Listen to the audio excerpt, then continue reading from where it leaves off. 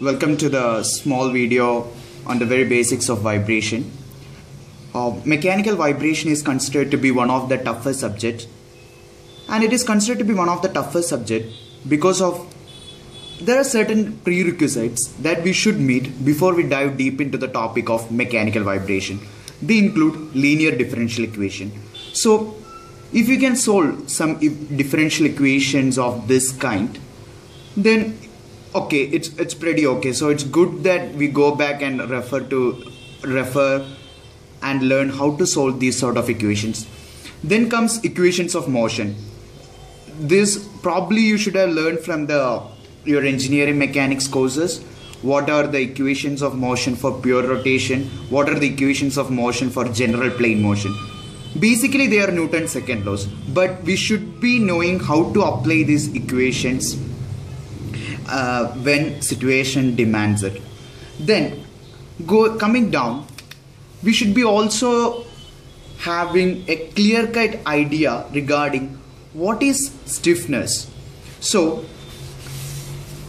coming back to this example, so here is a small one-dimensional rod. So I'm applying a force P on this particular rod. So this particular point will have a deflection, say delta. It will be having a deflection of PL divided by AE. I'm not going back to the basics and deriving these equations from the very basics, because you know P by A is the stress, delta by L is the strain, and E is the Young's modulus. So I simply used Hooke's law to arrive at this particular equation. This can be written as K times P, where P is the force, where K is the stiffness of this one-dimensional rod. So the purpose of this particular demonstration is that all deformable objects have some sort of stiffness built into their system. So whatever things, even this pen has got a particular stiffness. As I am pulling it up like this and I'm holding it here, so this has got a particular stiffness. Then I hope that is clear. So all deformable bodies have got some stiffness. Now coming to the concept of degree of freedom. So here you can see there are two masses. So degree of freedom means they are the number of independent coordinates that we need to specify to completely define the configuration of a system. So here you can see, if you specify only x1, this particular mass m2 can have any value of x2. So it is mandatory that you specify particular values for x1 as well as x2 so that the system is totally defined. Now coming to this sort of a pendulum, a simple pendulum, if we know the length of the pendulum, we just need one single parameter to completely define the configuration of the system, say theta. But coming here, there are two bobs, so you need theta 1 as well as theta 2 to completely define the configuration of the system. I hope that is clear as well. Now the next question, what causes vibration?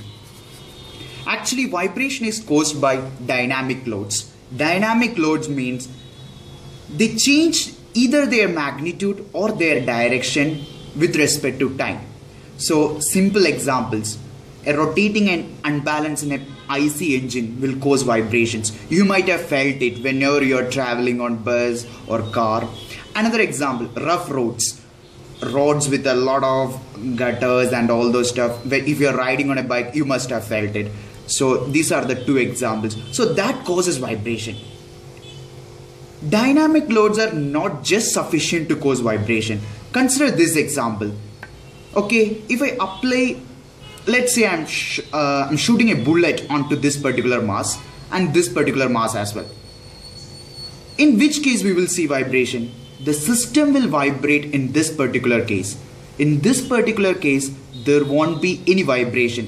If I shoot a bullet in this direction, the mass will move certain amount of distance and it will occupy it will have a displacement, let's say x.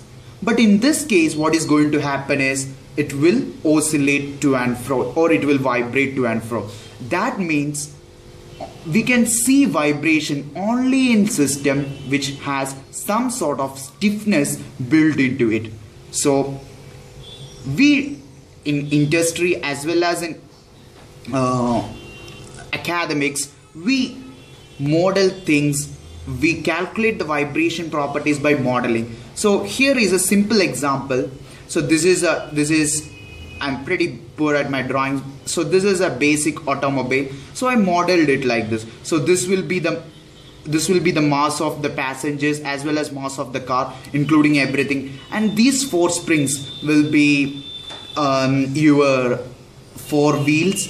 I haven't included any dampers into it. You can include damping as well. So vibration models are basically utilized to convert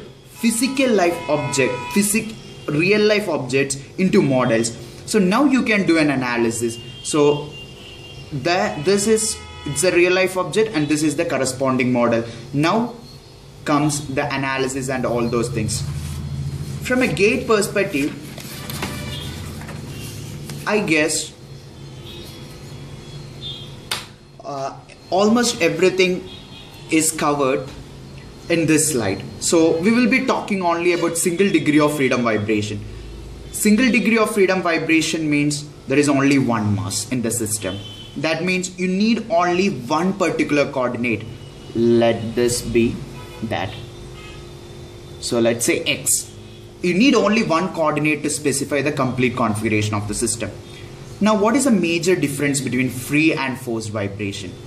That is pretty simple.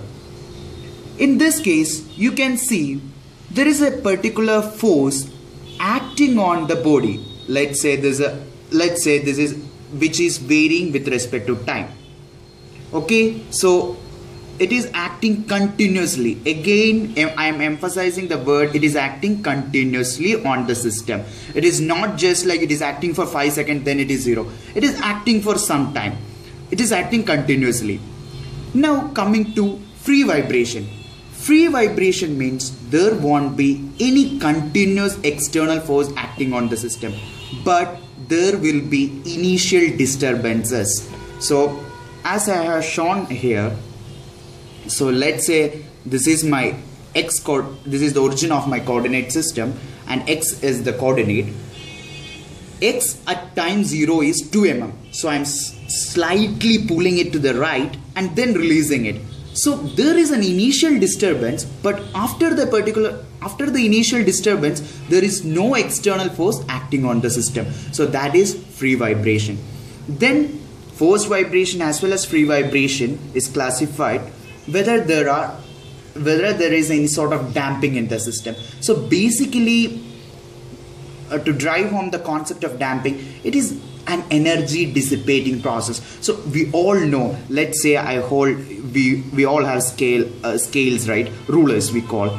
So just hold your ruler like this and we apply some amount of force. After some time, after the initial excitation, it will vibrate like this and this. After some time, it will come to rest. That means the energy, whatever we have supplied during the initial excitation, has been dissipated. That's why it is coming to rest. So there is air friction. So that's why some energy is being dissipated against the air friction. So those kind of things are captured with the help of dampers. So there is this famous equation, F is equal to C into X dot. We all know this is the force due to this is the force that will be acting against the motion due to the damper. Similarly, there will be, this is due to the damper, let me write it like this, and this will be due to the spring. Spring, very simple, it will be K into X. Force is a vector, so you have to specify the direction. This will be acting against the positive direction of X, right? Because it will be resisting the motion. Similarly, spring force as well, it will be acting against the positive X-axis. Okay. Then we will look into 2 case studies. So that's it. We